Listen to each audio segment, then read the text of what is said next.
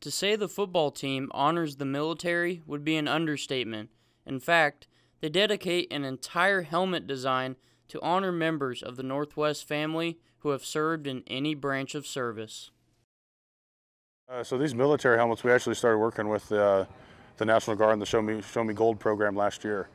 We had this idea to kind of be the first ever to put a photo on a football helmet. It's if you think about it, no one's really ever done it before. Some people have done it with their senior day helmets and stuff like that, but it's really unique to have a individual helmet. Every helmet on the field is different, and so it took a lot of time to formulate the data for the names and the background of the stripe, and get the family photos from the players and stuff like that.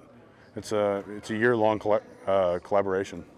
For Sergeant Jesse Ramsey and the Show Me Gold organization, the dedicated helmet lives up to and beyond their expectations of what the finished product would be, as it changes every year.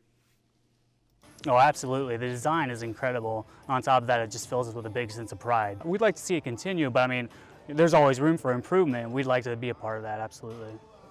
With the help of the Show Me Gold program, the athletic department was honored to create such a unique helmet alongside them for this year's military game. With the National Guard, we partner with them every year. They've been great. They offer to come in, help with the decals. It's a great honor for them to see who else has also served in the past and who's currently serving. We feed them dinner and stuff like that, and they come in and help us with decals. It's a great honor for us to have them here to help, and a great honor for them to help the people that are serving.